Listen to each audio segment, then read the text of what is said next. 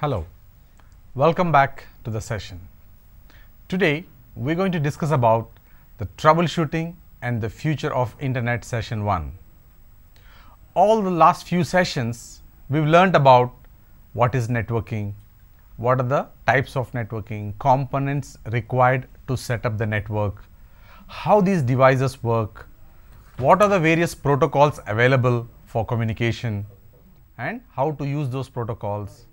And we have practically demonstrated certain aspects of how a computer can access the remote network with the help of the switch and the routers and the various protocols that we have to enable on the router. We have also taken examples of how to access internet by configuring the routers.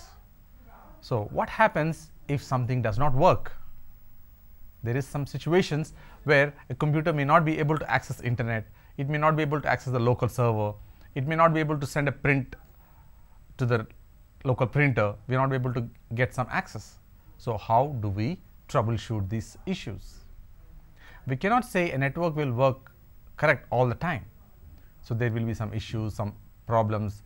So what are those problems and what are the different types of problems available and how to resolve them or how to address these problems to ensure that your network is running all the time without any issues. So troubleshooting is a very important aspect of networking. So let's look at what is troubleshooting and the different methods of troubleshooting. So it is a method of resolving the network issues. Troubleshooting is a method of resolving the various network issues or problems. So sometimes we may try to access some resources, some web server or something, we don't get the required output. That means there is a problem. So the troubleshooting is a method of first identifying the problem. What is the problem? Why is it not working? Why am I not getting the web page? Okay, so all these are the issues that we have to look into. Identifying the problem is the first step in troubleshooting. Let's take an example of ourselves. Suppose we are not well. Where do we go? We go to the doctor. So we go to the doctor when we have some problem, when we have some issue. So similarly, in the network, when something does not work, then the network engineer or system administrator has to address this problem. So the first and foremost thing that when we go to the doctor is he'll ask, what's your problem? And then we explain the problem that we have. And the doctor will diagnose, okay, if this is the problem and this is the medicine to be provided. In a similar way, when something does not work in the network, in an organization network, in a bank or any organization, ISP, etc., if something doesn't work, the technical person, the network engineer, will look at why this problem has come. He has to identify what is the cause of the problem. We call it as root cause analysis. So in the root cause analysis, we will find out what is the issue, what is the problem, why is it behaving like this. And then there will be a step-wise process that we have to follow to address this problem. So this is the solution. So if there is a problem, there is a corresponding solution to it. So troubleshooting is a process of resolving the problems that we have in the network. So let's get back and see what are the different types of issues that are available. So once we are able to identify the problem, then we have the solution available. So based on the problem, we have a different kinds of solutions available. And what are the different types of problems? So we have problems that are related with layer 1. We call layer 1 as physical layer problems. Troubleshooting layer 1 problems. So these are related with physical connections.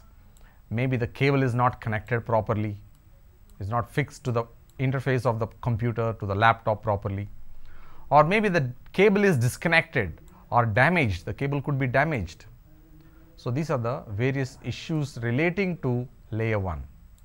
According to the OSI model, we have discussed that the layer 1, layer 2 and layer 3 are the 3 important layers relating to networking. So in that layer 1 is physical layer. So we have to address these physical layers could be relating with cable disconnection or cable being damaged or cable not being connected properly.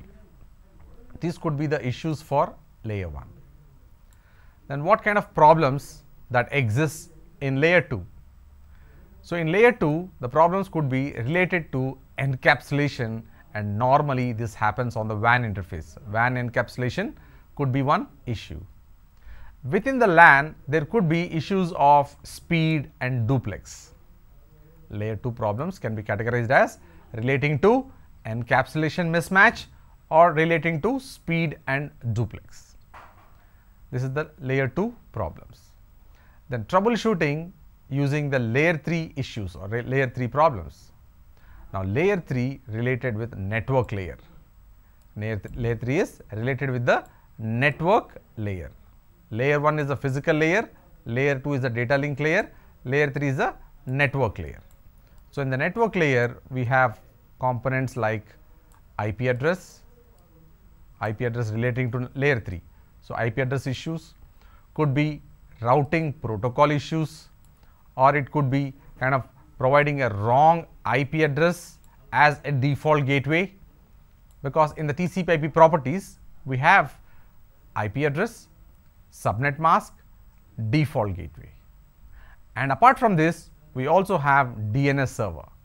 So, if any of these parameters are not correctly provided, I repeat, if any of these parameters are not correctly provided, be it IP address, subnet mask, default gateway, DNS server, or the routing protocols that we have enabled on the router. If any one of this is an issue, then the user will not be able to access internet, or the user may not be able to access the remote network.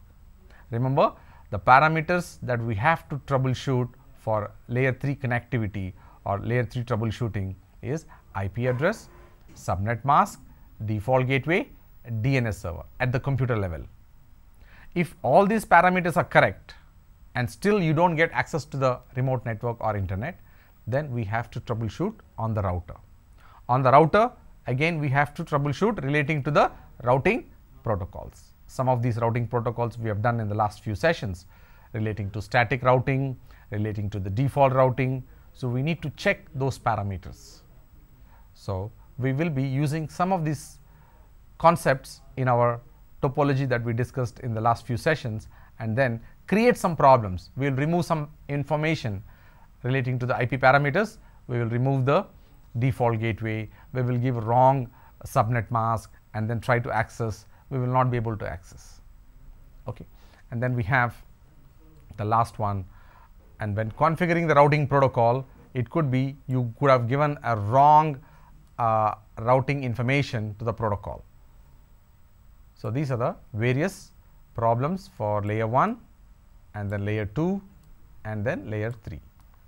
So, we are now going to look at the solution, how to solve these issues, the solution relating to addressing these problems. So, troubleshooting layer 1 problem. So, we need to check the physical connections to the PC, the LAN cable, is it connected properly? Most computers or laptops have the facility to show that the light is on. When we have the connection, the cable connected to the computer, the light will be on. So, if you see that light, that means there is a connection. If you behind the computer or laptop, when you connect the LAN cable, on that port there will be light, LED, and if it is glowing green, represents the physical connectivity is okay. So, in spite of connecting the cable and we do not get the light, then there could be some problem. Either there is a problem with the jack, there is a problem with the cable, or the remote end of the cable which is connected to the switch or to the hub has not been connected properly. Or another situation could be like the switch is powered off. So, these are the things that we have to look at in the physical connection issues. And sometimes on the router, the physical cable is connected, but the router port is shut down. So, we need to verify that particular configuration on the router. And then we also have to look at the switch. So, you have to look at the PC, the cable and the switch and the router. These are the three things that we have to verify for the physical layer troubleshooting or layer 1 troubleshooting. So, once this is resolved, that means the light is on the computer side, that means physical connection is active. So, we have resolved the layer 1 issues, and then layer 2 issues can be resolved by checking the status of the interfaces on the router. And we mentioned earlier the problem in layer 2 could be relating to encapsulation, and normally we map this encapsulation for the WAN interface of the router, not for the LAN interface of the router. Whereas on the LAN interface of the router, the status of the interface should be checked on the switch and as well on the router. So, what parameters do we look at for the layer 2 encapsulation is duplex and speed parameters. If these are matching the devices connected, then the layer 2 status also will be enabled. The problem of layer 2 will be resolved if we address the encapsulation on the WAN interface and speed and duplex on the LAN interfaces. So, this would resolve the issues at the layer 2 level. So, once this is resolved, so we have set layer 1 troubleshooting and rectified those problems, then verified layer 2 issues and rectified this problem. And the third one is the layer 3. So, layer 3 is relating to the IP parameters, the default gateway, the DNS as well as the routing protocols. But if we look at a topology that we have discussed earlier, allowing the data from one network to go to the remote network, at every stage there are certain things to be checked. At every stage of the communication, we have to check certain parameters. So, when the computer which the user is using initiates a request, at that computer itself, the information relating to layer 1, which is a physical connectivity or maybe wireless connectivity. Number 2, relating to the MAC address, source MAC address and destination MAC address, and relating to layer 3, which is IP parameters. So, all these will be checked right from the source, and then the request will be forwarded from the PC to the switch. The switch maintains the MAC address table. It will verify to which port this parameter has to be forwarded or this packet should be forwarded, and it will look up in its MAC address table where the router is available, and then this packet will be forwarded to the router. When the router receives the packet, router is a layer 3 device. It will open the IP header and check the destination IP address, and the packet destination IP address will be compared in the router's routing table. Router maintains routing table, switch maintains MAC address table. So, when the routing table is checked for the particular destination, if the destination is available, then the packet will be forwarded out on the exit interface. So, if you have to understand this, let us take a small picture. In this picture, we are going to create a small network, small network. This is a router, and then we have a switch connected here to the router, and then we have some devices, some PCs connected to this switch, at least 1 or 2 computers we can consider, and then these PCs are connected to this switch, and then this router is in turn connected to the remote router.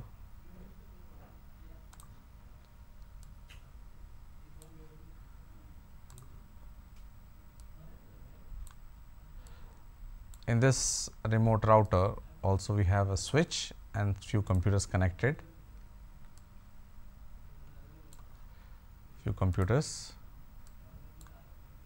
and we wish to communicate from the local network to the remote network.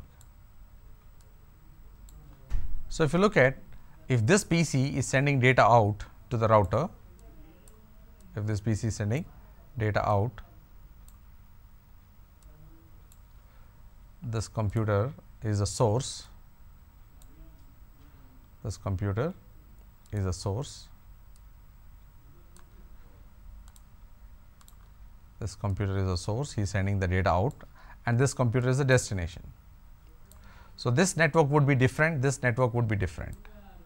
So, when the packet is sent from the PC towards the switch, switch will check in its MAC address table how to forward this packet to the router, and the packet will be forwarded based on the MAC address table, and the router will verify in its routing table how to forward this data, on which interface the destination is reachable. So, currently there is only one port available to go to the remote network. So, packet gets forwarded, IP packet gets forwarded to the router, and then forward this packet from the router to the switch, and then from the switch to the PC. So, in this process, if there is a fault in the switch or if there is a fault in the router, any of this segment, the source cannot communicate with the destination. So, we have in this diagram yesterday in the last session, we have discussed about how to enable communication. So, we were able to communicate from this local PC to the remote router. We were able to communicate along with the public IP address. So, you can see there is communication, and if we do a trace route, it will show the hop by hop communication. It will show the hop by hop communication, how the packet is traveling from the source to the destination. So, this is the first hop for this local computer. The first hop is basically the default gateway, which is the router. We can even check quickly our IP parameters on this computer, IP config, and you can see the default gateway. The default gateway on this computer shows 192.168.201.1. And when we try to trace route to the remote device, you can see that the first hop is going to the default gateway, and then it is going to the next hop, which is the ISP router, and then the next hop is going to the actual destination. So, this is the communication because all the parameters are correct. So, what we do now, we will just go here to the IP parameters and remove the default gateway. We have now removed the default gateway. So, if you check the IP config now, the computer does not have the default gateway. And now, if you try to communicate with the remote computer, you get a message that request timed out. You get a message request timed out. So, sometimes it is possible that the IP parameters may be disturbed either intentionally or sometimes through DHCP server. If you assign the DHCP to this local computer and the DHCP server does not provide the correct details, correct IP parameters, then also communication is not possible. So, this is one way we have to identify the fault. Then you can go to this computer properties and then assign DHCP. So, if you assign DHCP and then we come back to the command prompt and check the current IP address of the PC with the command IP config,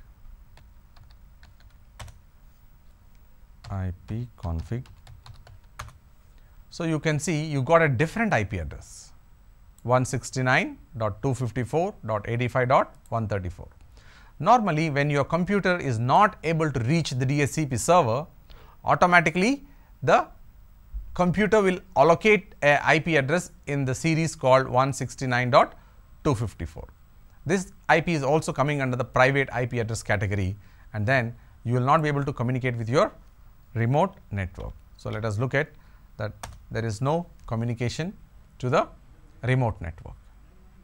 So, we have to troubleshoot whenever a user complains in the network that he is not accessing the server, he is not accessing the internet. We need to check these properties, TCP/IP properties, whether the IP address is being configured properly, the subnet mask is configured properly, the default gateway is configured properly, the DNS. Suppose if you want to access internet, without DNS we cannot access internet, because internet works based on IP address. I repeat, internet works on IP address, not on the domain name. Though we tend to remember the domain name, because remembering the name is easier compared to remembering the IP address. So, to access internet, you must remember the IP address, and which we cannot. So, we are good at remembering the names. Suppose you want to communicate with, let us say, yahoo.com or google.com. We do not know the IP address of that particular web server, but we know the name. So, the DNS provides a resolution between the name and the IP address. So, let us quickly have an example of. So, I want to communicate with yahoo.com. Let us say ping www.yahoo.com. So, we remember the name.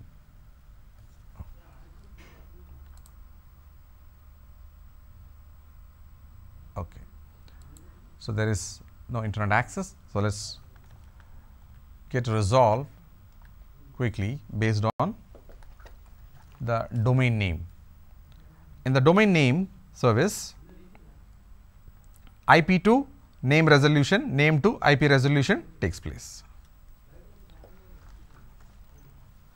So, if the DNS is not configured properly or is wrongly configured, we will not be able to access internet.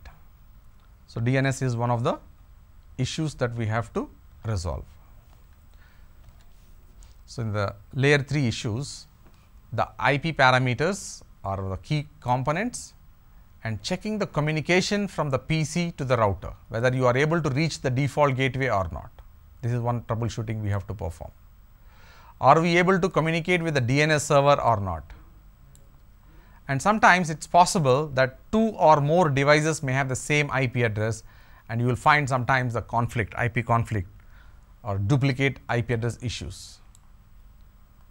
Okay. So, how do we resolve this duplicate address issues?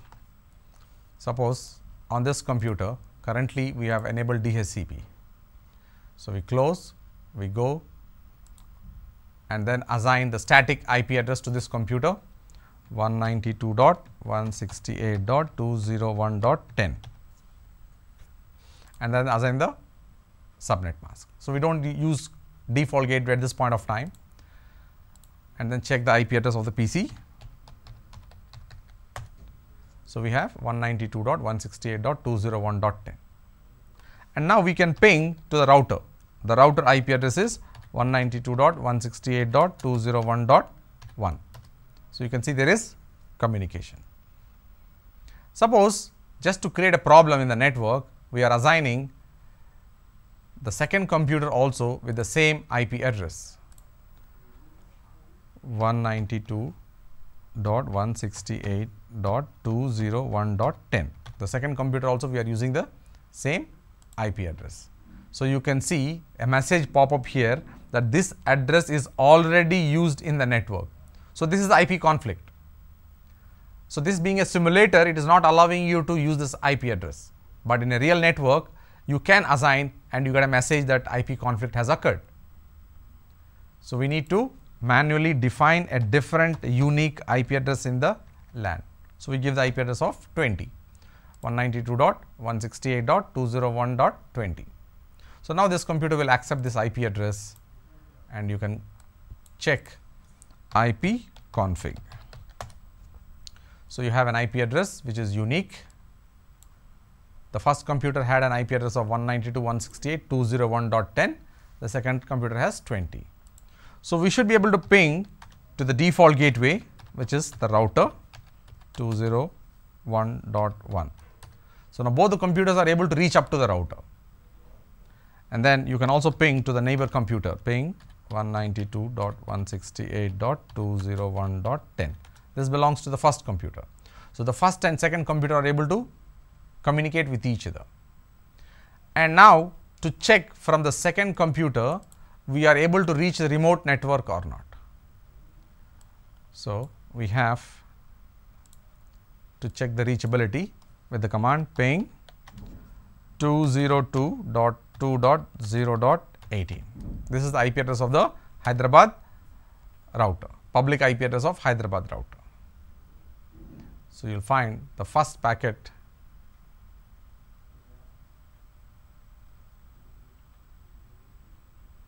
So, there is no communication. You are able to go up to the router, but it is not taking you beyond that network.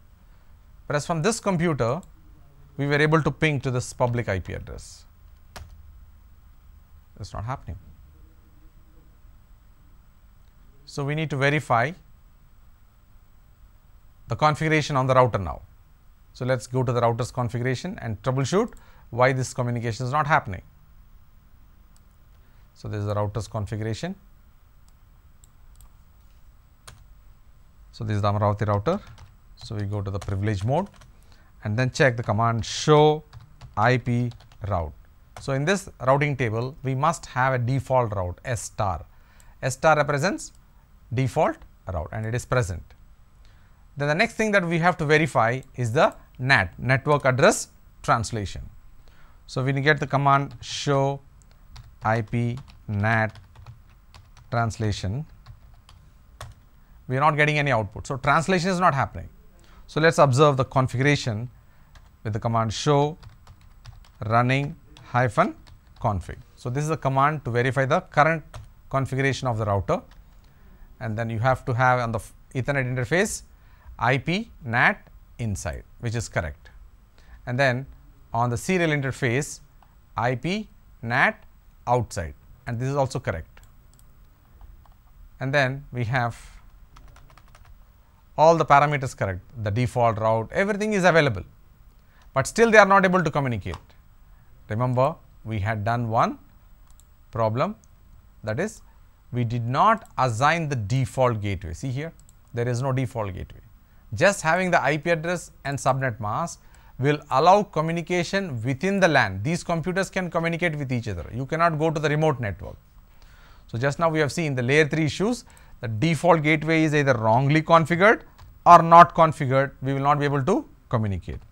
201.1. So, after assigning the default gateway, we will be able to communicate with the remote network. You can see here the parameters are very important, the IP address, the subnet mask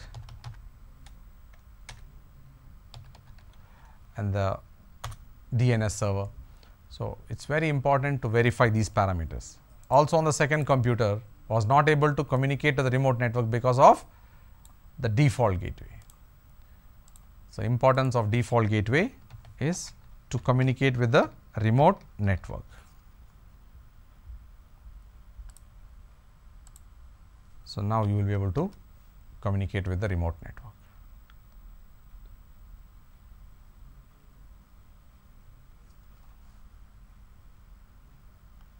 Did we assign the address correctly? 192.168.201.1.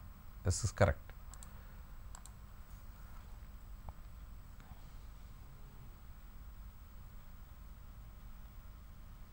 So, checking the reachability to the router is not happening.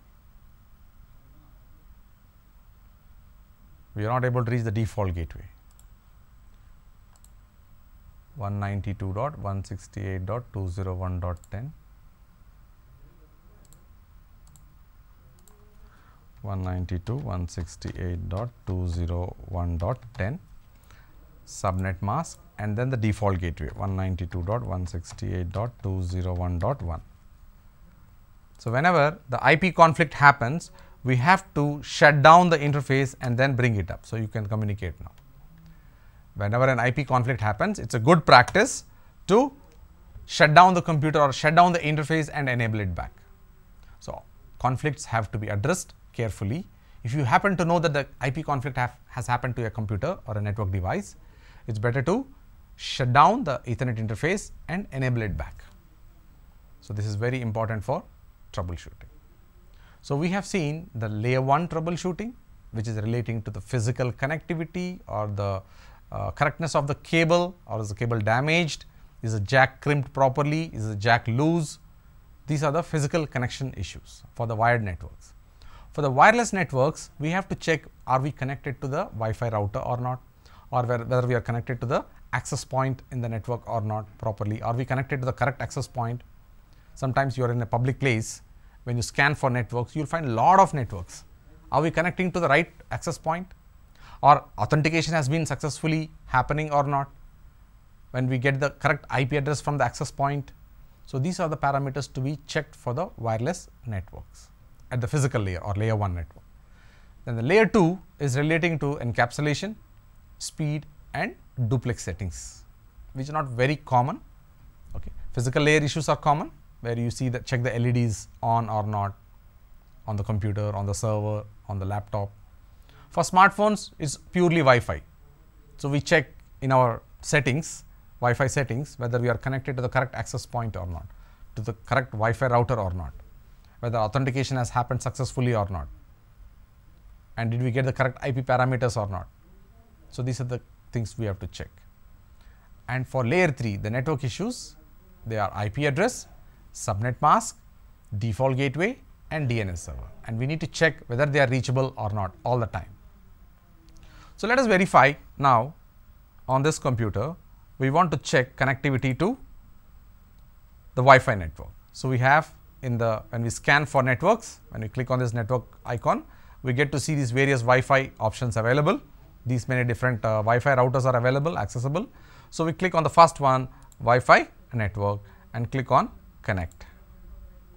So it's trying to establish the connectivity.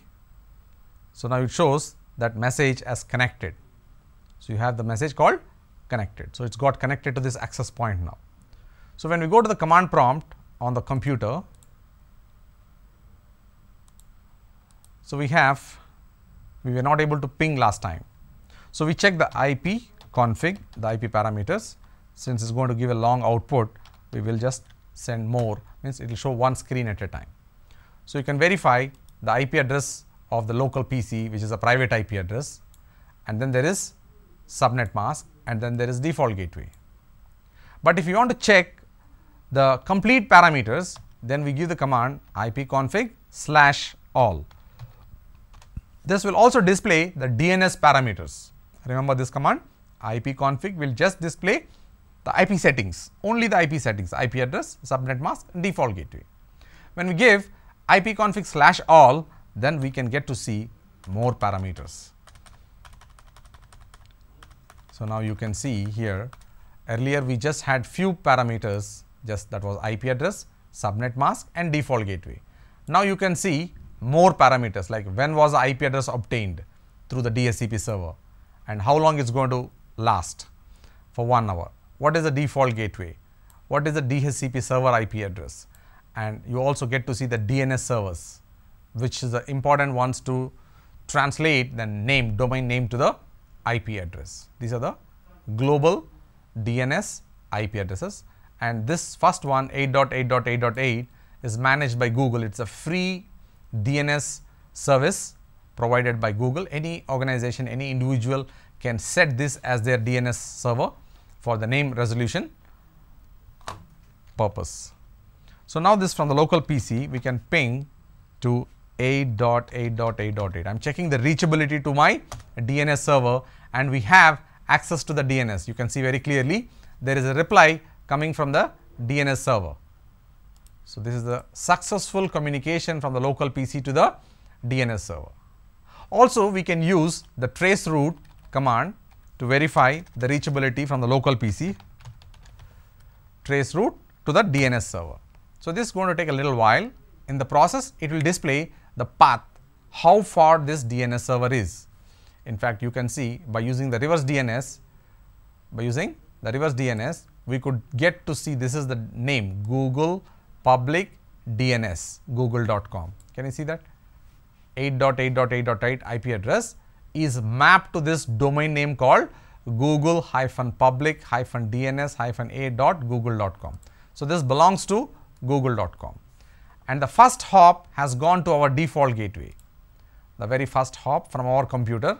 Our computer IP address is 192.168.43.35, and then the default gateway is 192.168.43.1, and that's why the first packet has gone to our default gateway. And then the second hop, it is showing the star represents there is some hiding, they are hiding. This ISP will hide some IP addresses. They will not publish all the information. They will hide some network details. So you can see the next device, the third device is having a private IP address, and then it will display this is the public IP address 109.100.16.125. It belongs to Airtel broadband. This IP belongs to Airtel broadband. So this way we get to see hop by hop. We are trying to reach from our local computer to the DNS server, and these many different routers are present between our local computer and the remote DNS server. So we can see this 8 devices it has crossed from our local computer to reach the DNS server and still is progressing further.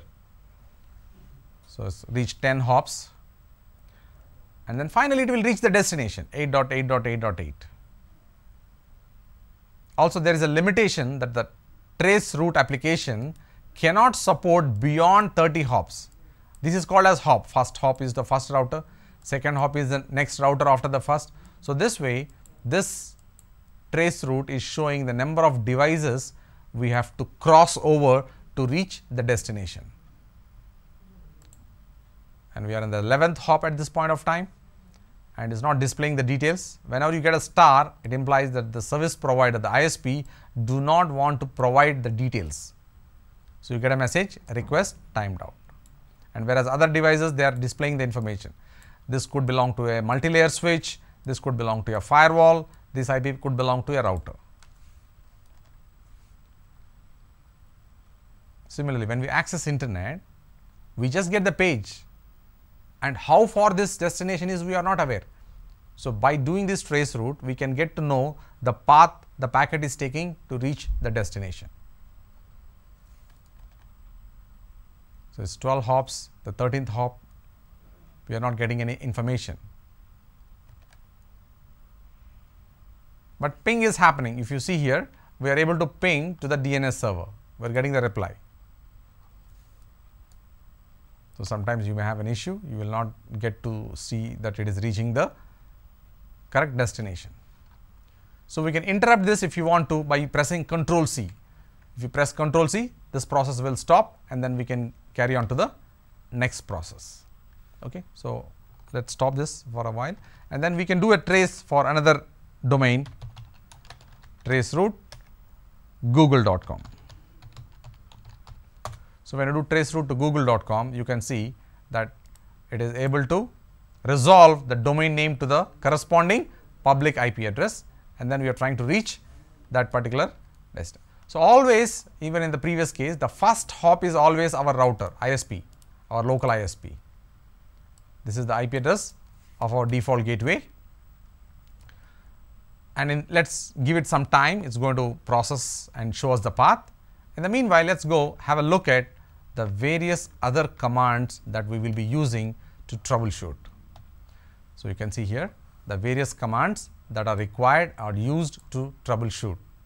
So, if you are a network engineer managing a network of an organization, whenever the users have complaints, you have problems, users have problems like either internet problem or having access to the server problem or not able to print, various not able to do FTP or not able to connect to the database server, various issues can happen in the network. So, when you receive a complaint from a user, how do we troubleshoot or what are the commands that will be required to troubleshoot? So, we have given a list, compiled list of commands which will be very helpful, that is ping, to check the reachability, whether the destination is reachable or not, is it available or not. And in the ping we have three different kinds of output: successful communication, when you get a reply from that particular destination. Second one, non-successful communication, which gives a message called destination host unreachable. And when you get this message destination host unreachable, the request is going from your computer to the router. Up to the router there is communication and the router do not have the path, the route to reach the destination. Whenever a router do not have a route to the destination, you get a message called destination host unreachable. And the third type of output in the ping is the request timed out. This is also shortly called as RTO. Request timed out is a short name represented as RTO, which is the path to the destination is available and probably the destination device is turned off, or it could happen that that IP may not be available. Let us get to see what output we have now. See, you can see here we were trying to do a trace route to google.com and we were successfully able to reach the destination 172.217.163.142. So, you can see here we have reached. In the previous case, when we tried to reach 8.8.8.8 on the trace, we could not reach, but when we traced to google.com, we could reach from our computer to google.com in just 9 hops. So, we do not know in which place it is physically, but we could reach google.com in just 9 hops. So, you can try this at home. You can do a trace route to various domains that you want to yahoo.com. So, then again the communication will start from the local PC, trying to go hop by hop to reach where yahoo.com is. How far it is, how many routers it has to cross to reach that particular destination. So, this is how we can do troubleshooting. Sometimes we may not be able to reach the destination. You do not get an output for ping, request timed out, but where is the fault? Where is the packet getting dropped, or how far we are able to reach before reaching the destination? This all can be resolved with this trace route command. So, ping and trace route, both these applications very useful for the network engineer, network administrator, and I normally call these two applications as simple as, like, if you go to a doctor, the doctor will first check using the stethoscope, right? So, how important the stethoscope is for the doctor, for the network engineer, the ping and trace route are so important commands or utilities. So, without these two commands, the network engineer cannot troubleshoot, cannot identify the problems, cannot rectify the problems. So, apart from these two commands, we also have the other commands called net connection. The net connection is the PowerShell command. So, I will show you now how to connect to the PowerShell and execute this command. But before going there, let us look at why we need this command. Suppose I want to know on a computer whether a web server is working or not. I want to know whether a web server is working or not, web service is working or not. So, I give the command net connection and it should be used on a PowerShell. So, let us go to the command prompt, cmd, and then where in the command prompt, give the command PowerShell. PowerShell. So, then the mode will change to PowerShell. So, how do we know it's changed? You can see in the beginning of the command there is a keyword called PS. This PS stands for PowerShell. Okay. So, now we can give the command net, it is test net connection, sorry, test hyphen net connection followed by the domain name. Let us suppose zoomgroup.com. So, it takes a little while and show us a message. It is sending a ICMP message and you got the output. This is the command we have used. This is the command test hyphen net connection. Remember, it should be used in the PowerShell, and to go to PowerShell I have shown you the command and then the name of the domain you wish to check, and then it says computer name we are communicating with is so and so. The remote IP address means remote is you are communicating with zoomgroup.com. This is the IP address of zoomgroup.com. How we are connecting through wireless Wi-Fi communication. The local IP address of the computer, local computer is 192.168.43.35. Ping succeeded, true, means there is communication to that particular this thing. And ping reply details is how much time the packet has taken to go to that particular zoomgroup.com and come back. So, you can use the same process for other domains as well, let us say google.com. So, if you ping to google.com, you are getting a response. So, this is much faster. If the destination is very close by, it will respond quickly. So, this much amount of time, 85 milliseconds taken for the computer to send the message to google.com and get back the reply. So, this is another way of checking the connection. We can also check whether the web service is working on a particular domain or not through other command, and from the list we have route print is just to check the local information. We can use telnet. Telnet is normally used for remote administration. You want to connect to the router, remote router, you want to connect to the remote switch to configure or to make changes to the configuration, we use this. And ARP, remember we have discussed earlier, address resolution protocol.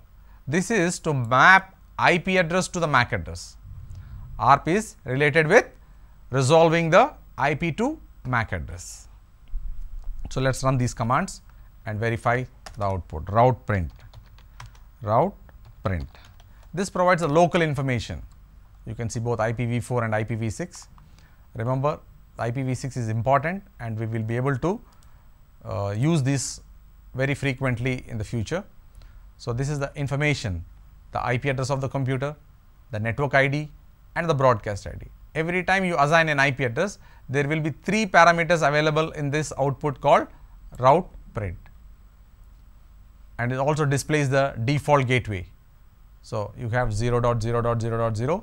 This is default gate. If you are able to get internet, is because you have a default route. Default route has to be configured both on the router as well as on the local device.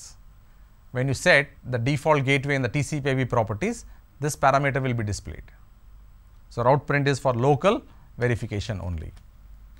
And then telnet, I give telnet google.com space 80.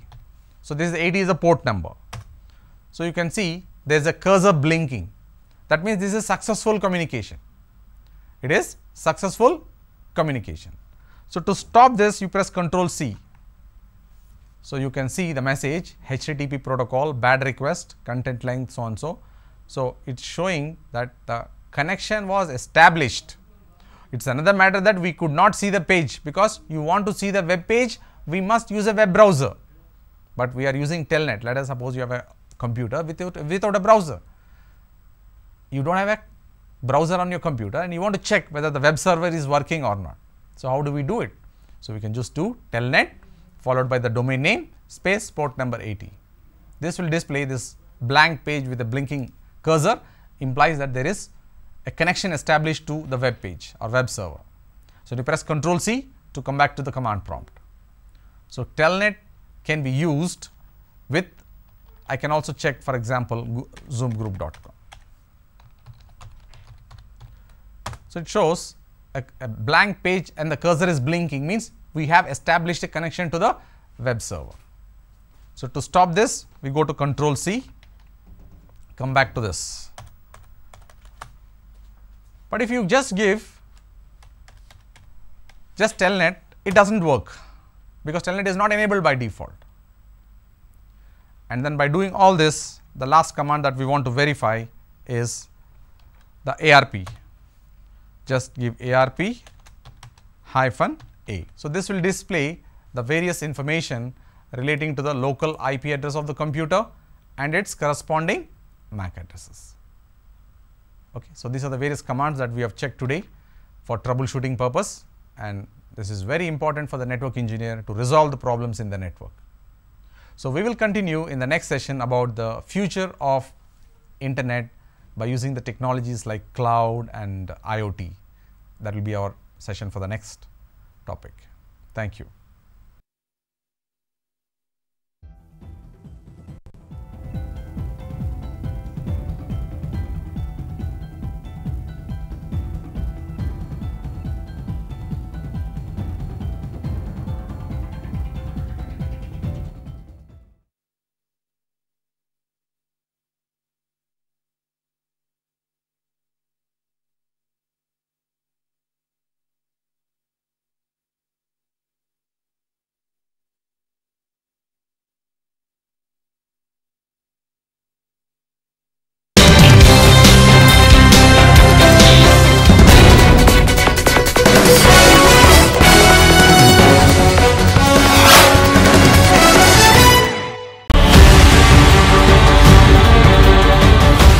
Hi friends, ఎంత పెద్ద ప్రయాణమైనా ఒక్క అడుగుతోనే మొదలవుతుంది.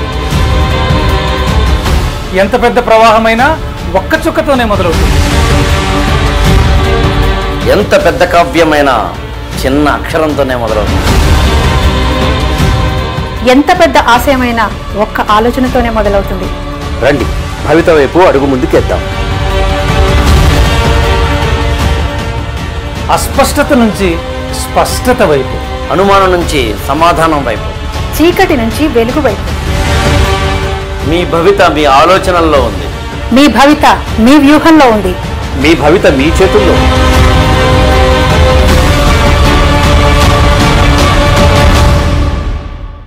Unlocks the uncertainties in your mind. Talks about career opportunities. Insight about industry expectations. Empowers you to take effective decisions. Transforms you into a true leader. యువ ప్రస్థానం త్వరలో మీ సిటీలో.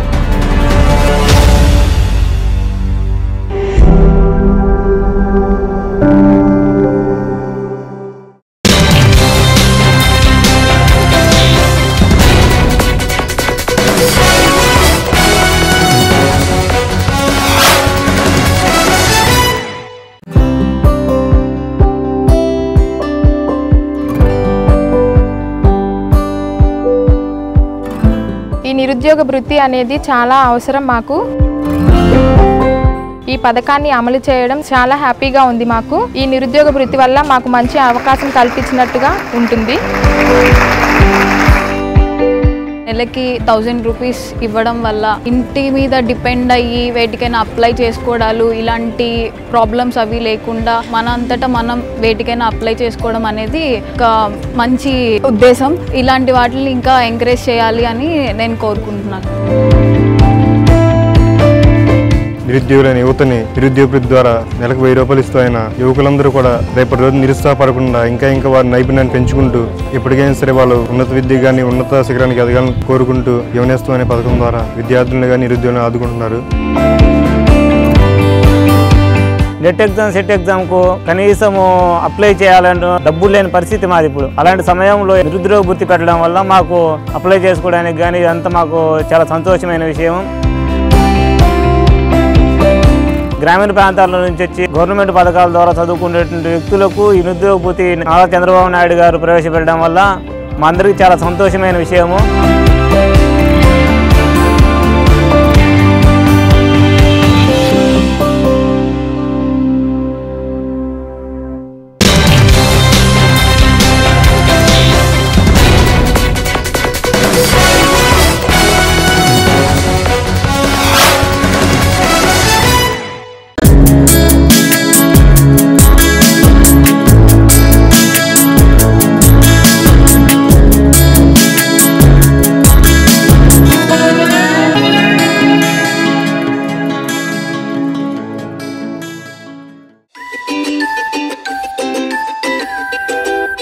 ప్రభుత్వ పాఠశాలలో విద్యార్థులకు ప్రపంచ స్థాయి విద్య అందితే ఎలా ఉంటుంది? ఎలిమెంటరీ స్కూల్లో కాన్వెంట్ చదువులు బోధిస్తే ఏ తల్లిదండ్రులకైనా అంతకన్నా కావాల్సిందేముంది? సరిగ్గా అమరావతి గ్రామాల్లో అదే జరుగుతోంది. రాజధాని గ్రామాల్లోని పిల్లలకు ప్రపంచ స్థాయి విద్యను అందించే దిశగా ప్రభుత్వం అడుగులు వేస్తుంది. చదువుకు దూరంగా ఉంటున్న చిన్నారులను బడిబాట పట్టిస్తుంది. అందుకోసం ప్రయోగాత్మకంగా ప్రవేశపెట్టిన పాఠశాలలే ఆనందలహరి అభ్యాసన స్కూళ్లు. అమరావతికి కాంక్రీటు పునాదులే కాదు, భవిష్యత్తు తరానికి కూడా బలమైన పునాదులు వేయాలని ప్రభుత్వం కోరుకుంటుంది. అందుకే రాజధాని గ్రామాల్లో ప్రాథమిక విద్యపై ప్రత్యేక దృష్టి పెట్టింది. ప్రైవేటు స్కూళ్లను తలదన్నేలా ఆనందలహరి అభ్యాసన పేరిట ప్రాథమిక స్కూళ్లను తీర్చిదిద్దుతోంది. నేటి చిన్నారులే రేపటి పౌరులు, అమరావతి ఆశా కిరణాలు అని బలంగా నమ్ముతున్న ప్రభుత్వం అందుకు అనుగుణంగా ప్రాథమిక విద్యలో గుణాత్మకమైన మార్పులు తీసుకొస్తోంది. ఆంధ్రప్రదేశ్ రాజధాని అమరావతిలోని శాఖమూరు ప్రాథమిక పాఠశాల ప్రైవేటు స్కూళ్లకు దీటుగా ముస్తాబైంది. సువిశాలమైన ప్రాంగణం, కలర్ఫుల్ క్లాస్ రూములు, ప్రత్యేక వసతులు కలిగిన తరగతి గదులు, ధారాళమైన వెలుతురు, ప్రత్యేక బల్లలు, చాపలు, బోధనా సామాగ్రి పెట్టుకోవడానికి వారికి అందే ఎత్తులో ట్రేలు, బ్లాక్ బోర్డులు, బడి చుట్టూ ఆట స్థలం. ఇలా ఉంటే ఏ స్కూలుకైనా ఇంతకన్నా ఏం కావాలి? ఆనందలహరి వచ్చిందని ఆటలు పాటలు ట్యాబులు కంప్యూటర్లు కూడా వచ్చేసినాయి. ఈ స్కూల్కి రావటం వల్ల సంతోషంగా ఉంది. మాకు బొమ్మలు అవన్నీ చూస్తుంటే మేము కూడా నేర్చుకుంటున్నాం. ఫస్ట్ క్లాసు నుండి 7 చదువుతున్నాం. రోజు భోజనం బాగుంటుంది. వారం వారం ఎగ్ కూడా ఇస్తున్నారు. పెద్ద అయినాక టీచర్ అవ్వాలనుకుంటున్నాను. నాకు చెప్తే నేను మర్చిపోతాను, నాకు బోధిస్తే నేను గుర్తుంచుకుంటాను, నాతో చేయిస్తే నేను నేర్చుకుంటాను అన్న బెంజమిన్ ఫ్రాంక్లిన్ సూక్తి ఆదర్శంగా రిషి వ్యాలీ ప్రాథమిక పాఠశాలల్లో అమలవుతున్న బహుళ తరగతి, బహుళ స్థాయి బోధనను, సాంకేతికతను ప్రభుత్వం రాజధానికి తీసుకొచ్చింది. ఎంజీఎంఎల్ బోధనా పద్ధతిలో ఆనందలహరి స్కూళ్లు చిన్నారుల్లో ఆనందాన్ని నింపుతున్నాయి. ఈ స్కూల్లో చదువు చెప్పే ఉపాధ్యాయులకు ప్రపంచ స్థాయి విద్యాసంస్థ రిషి వ్యాలీ స్కూల్ ఆధ్వర్యంలో శిక్షణ ఇచ్చారు. 2017లో MGML బోధనా పద్ధతిపై 108 మంది మాస్టర్ కోచ్లకు, 104 మంది డెమో పాఠశాల ఉపాధ్యాయులకు చిత్తూరు జిల్లా మదనపల్లిలోని రిషి వ్యాలీ స్కూల్లో 10 రోజుల పాటు శిక్షణా శిబిరం జరిగింది. ప్రాథమిక విద్యను బలోపేతం చేసేందుకు ఈ విధానం ఎంతగానో ఉపకరిస్తుందని ప్రభుత్వం భావిస్తోంది. గత ఏడాది వరకు 1, 2 తరగతులకే పరిమితమైన ఆనందలహరి ప్రోగ్రాంను ఇప్పుడు 5వ తరగతి వరకు పొడిగించింది ప్రభుత్వం.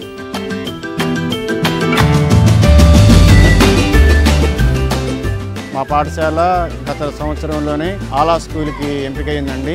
ఆలా స్కూల్ అంటే ఆనందలహరి అండి. ఆటలతో పాటలతో పిల్లలు చక్కగా రాయడం, చదవడం, పాటలు పాడడం యాక్టివ్గా చేయగలుగుతున్నారండి. దానికి 4 ట్యాబ్స్ ఉంటాయి. 1, 2 తరగతులకి లాస్ట్ ఇయర్ ఇచ్చారండి. ఈ సంవత్సరం 3వ తరగతి, 4వ తరగతి, 5వ తరగతి కూడా రాబోతుందండి. ఈ సంవత్సరం 1వ తరగతికి ఇంగ్లీష్ మీడియం కూడా వచ్చిందండి ఇదే స్కూల్కి. రాష్ట్రం మొత్తం 1342 స్కూళ్లలో మల్టీగ్రేడ్, మల్టీలెవెల్ MGML విధానం అమలు చేస్తున్నా రాజధాని స్కూళ్ల విషయంలో ప్రభుత్వం మరింత శ్రద్ధ తీసుకుంటుంది. ఆనందలహరి అనే కార్యక్రమం పెట్టారు. ఇది చక్కగా పిల్లలు కూడా ఎంతో ఆనందంగా ఆడుతూ పాడుతూ నేర్చుకుంటున్నారు. ఈ రాజధాని రాకముందు ఇదేం జరగలేదండి. ఈ రాజధానికి వచ్చిన తర్వాత నుంచే ఆనందలహరి కార్యక్రమం ఒకటి కొత్తగా ఈ సంవత్సరం నుంచే 1వ తరగతిలో ఇంగ్లీష్ మీడియం స్కూల్ కూడా 1వ తరగతి నుంచే మేము ఓపెన్ చేయడం జరిగింది. ఇందులో గ్రామస్తులు కూడా చాలా సంతోషంగా ఉన్నారు. రాజధాని రాకముందు పిల్లలు కొద్దిగా అంత ఎక్కువ వచ్చేవాళ్ళు కాదు. ఈ రాజధాని వచ్చిన తర్వాత గవర్నమెంట్ కూడా ఈ ఎడ్యుకేషన్ మీద బాగా దృష్టి సారించి ఈ ఆనందలహరి కార్యక్రమాలని ఇంగ్లీష్ మీడియం స్కూల్స్ ఇవన్నీ పెట్టబట్టి ఎన్రోల్మెంట్ కూడా బాగా పెరిగి బాగా చక్కగా ఉంది. బోధనా పద్ధతి రిషి వ్యాలీ స్కూళ్లదైనప్పటికీ బోధించే పాఠ్యాంశాలు మాత్రం రాష్ట్ర విద్యా పరిశోధనా శిక్షణా సంస్థ రూపొందించినవే. కంప్యూటర్, ట్యాబ్లు, కార్డుల విధానం ద్వారా పిల్లల్లో చదువుకోవాలన్న ఆసక్తిని అంతకంతకు పెంచుతోంది. నాణ్యమైన విద్యే కాదు, పోషకాలతో కూడిన భోజనాన్ని విద్యార్థులకు అందిస్తుంది ప్రభుత్వం. పైసా ఖర్చు లేకుండా సొంతూరులోనే ప్రపంచ స్థాయి విద్యను అందిస్తోంది. అమరావతి భావితరాల భవితవ్యానికి ఇప్పటి నుంచే గట్టి పునాది వేస్తోంది.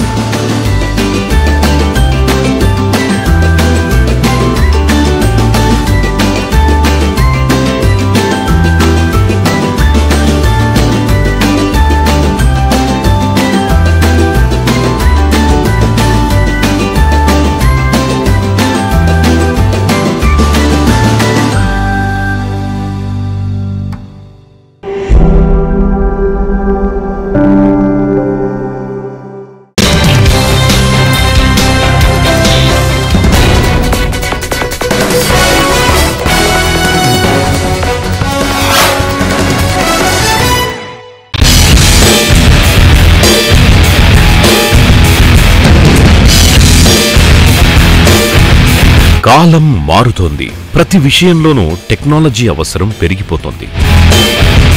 ప్రపంచమే అరచేతిలో ఇమిడిపోతోంది. ఈ క్రమంలో సమాచార సేకరణ ఎంత ముఖ్యమో దాని భద్రత కూడా అంతే ముఖ్యం. అందుకే సైబర్ సెక్యూరిటీకి ప్రాధాన్యం పెరిగింది. సాంకేతిక యుగంలో వ్యక్తిగత సమాచార భద్రత అత్యవసరం. సామాన్యులకే ఇలాంటి పరిస్థితి ఉంటే ఇక ప్రభుత్వాలకు, కార్పొరేట్ సమాచారానికి ఎంత రక్షణ అవసరమో ఆలోచించండి. అతిపెద్ద గవర్నెన్స్ వ్యవస్థను నడుపుతున్న ఆంధ్రప్రదేశ్ ఆధార్ ద్వారా ప్రభుత్వ పథకాలు ప్రజలకు అందించడంలో ఆదర్శవంతంగా నిలుస్తోంది. APSSDC నుంచి మీ సేవ, ఈ ప్రగతి,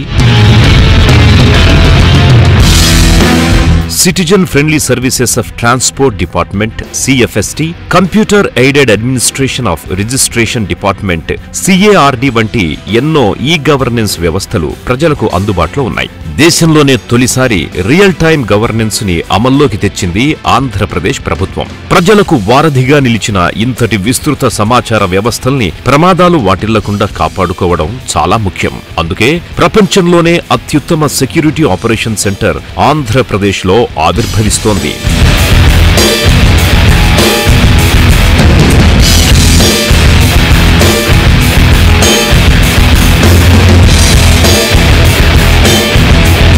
అదే Andhra Pradesh cyber security operation centre APSSDC.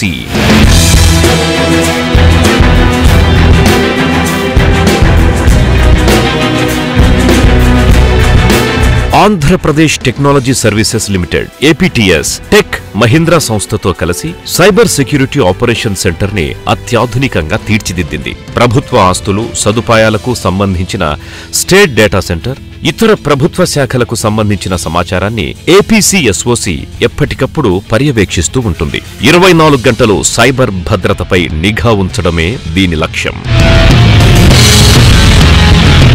APSSDC లక్ష్యాలు: 1. సైబర్ ముప్పుపై నిఘా, విశ్లేషణ, ఘటనా నిర్వహణ. 2. భద్రతా వనరులు, పరికరాల నిర్వహణ. 3. విపత్తు నిర్ధారణ, నిర్వహణ సేవలు. 4. బ్రాండ్ పర్యవేక్షణ, రక్షణ సేవలు. ఈ 4 విభాగాల ద్వారా పొంచి ఉన్న ప్రమాదాల్ని పసిగట్టడం, వాటిని విశ్లేషించడం, తగిన రక్షణ కల్పించడం APSSDC ముఖ్య విధులు. సమర్థవంతంగా ఈ విధుల్ని నిర్వహించేందుకు అధునాతన సాంకేతిక వ్యవస్థల్ని APSSDC సమకూర్చుకుంది. Network management, external threat feeds, brand protection వంటి సాంకేతిక పరిజ్ఞానంతో అంతర్జాతీయ ప్రమాణాల్ని పొందుపరుచుకుంది. APSSDC అనేది సైబర్ భద్రతకు సంబంధించిన ఒక సమీకృత నిర్మాణ వ్యవస్థ. సాంకేతిక పరంగానే కాకుండా ప్రజావసరాల నిమిత్తం సేకరించిన సమాచార భద్రతకు ఇది భరోసా ఇస్తుంది.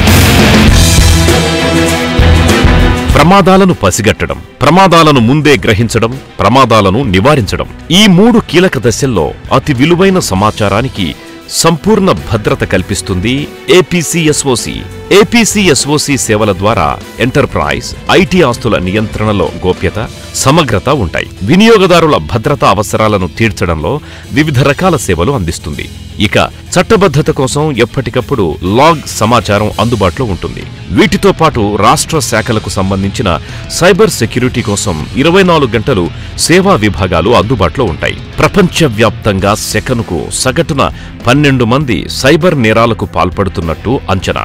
ర్యాన్సమ్ వేర్ ప్రయోగాలతో కీలక సమాచారాల్ని దొంగలించేందుకు మామూలు హ్యాకర్లే కాదు, శత్రు దేశాలు కూడా నిరంతర కుట్రలు చేస్తూనే ఉంటాయి. సాంకేతికతను వాడడంలో అందరికంటే ముందున్న ఆంధ్రప్రదేశ్ ప్రభుత్వం APSSDC ఏర్పాటుతో మరో అడుగు ముందుకేసింది. ప్రజావసరాలకు అత్యాధునిక సాంకేతిక భద్రతను కల్పించే సైబర్ సెక్యూరిటీ ఆపరేషన్స్ సెంటర్ ఇతర రాష్ట్రాల ప్రభుత్వాలు, ఆర్థిక సంస్థల అవసరాలు తీర్చేందుకు కూడా సంసిద్ధంగా ఉండడం విశేషం. ఆంధ్రప్రదేశ్ ముఖ్యమంత్రి శ్రీ నారా చంద్రబాబు నాయుడి దార్శనికత, IT మంత్రి శ్రీ నారా లోకేష్ కార్యశీలత రాష్ట్రాన్ని దుర్భేద్యమైన సైబర్ భద్రతా వలయంగా మారుస్తున్నాయి. ప్రజా సమాచారాన్ని కంప్యూటరీకరించడం ఒక ఎత్తైతే, తగిన స్థాయిలో రక్షణ కల్పించడం మరొక ఎత్తు. ఇకపై అధునాతన APSSDC ప్రధాన కార్యాలయం సమర్థ సైబర్ వ్యవస్థల సేవల కోసం మీకు స్వాగతం పలుకుతుంది.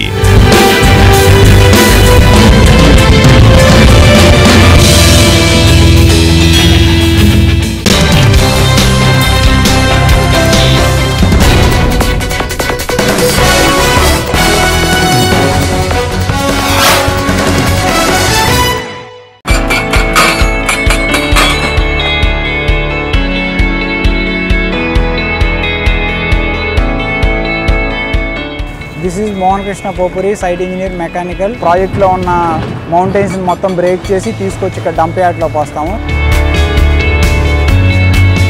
మిషనరీస్ పెట్టి 400 to 500 mm సైజ్లో బ్రేక్ చేసి బోన్ క్రషర్లో మనకు కావాల్సిన డైమెన్షన్స్లో కాంక్రీట్ వచ్చింది.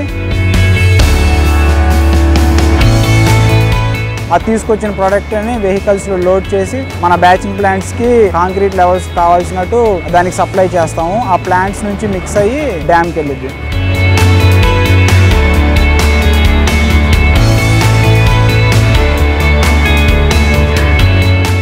ఆ బెల్స్ ద్వారా అది లిఫ్ట్ అయితే వెళ్ళి ఆ సైలోలో పడిపోయింది. సైలోలో పడిన తర్వాత అక్కడ చిల్లింగ్ ప్లాంట్స్ ఉంటాయి. 5 degrees టెంపరేచర్కి వెళ్ళిద్ది. వెళ్ళిన తర్వాత అక్కడ నుంచి ఆ మెటల్ని ప్లాంట్కి సప్లై చేస్తాము. అక్కడ నుంచి ప్లాంట్ ఆ మెటీరియల్ని తీసుకొని కాంక్రీట్ అనేది మిక్స్ చేసింది.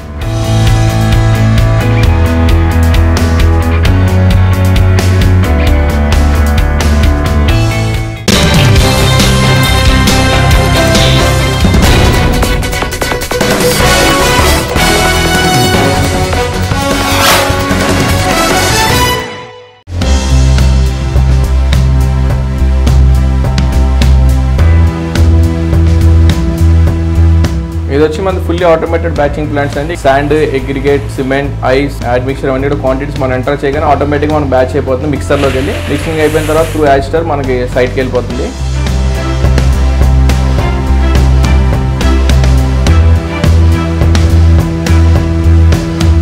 పర్ డే ఇప్పుడు వచ్చి స్పిల్ వేలో 4000 క్యూబిక్ మీటర్స్ వస్తున్నాయి. అది కాక స్పిల్ ఛానల్లో మళ్ళీ 4000, 3000 క్వాంటిటీస్ అవుతున్నాయి. ఓవరాల్గా స్పిల్ వేకి వచ్చి మనకు అంతా కూడా ఫుల్లీ టెంపరేచర్ కూల్డ్ కాంక్రీట్ కాబట్టి ఈ బ్యాచింగ్ ప్లాంట్స్ నుంచి వెళ్తూ ఉంటుంది.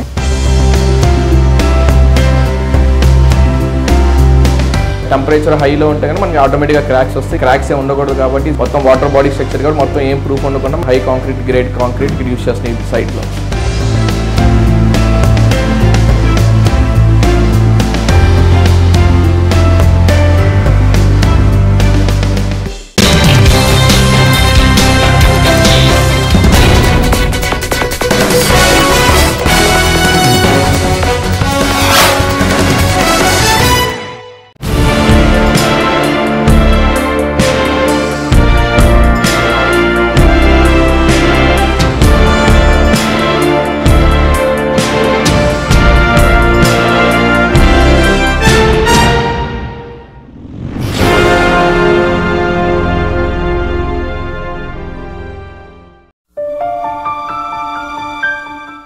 నిరంతరం శ్రమించేవాణ్ణి చూసి ఓటమి కూడా భయపడుతుంది. ఈ ప్రపంచంలో ఉన్న సకల శక్తి నీలోనే ఉంది. స్వామి వివేకానంద.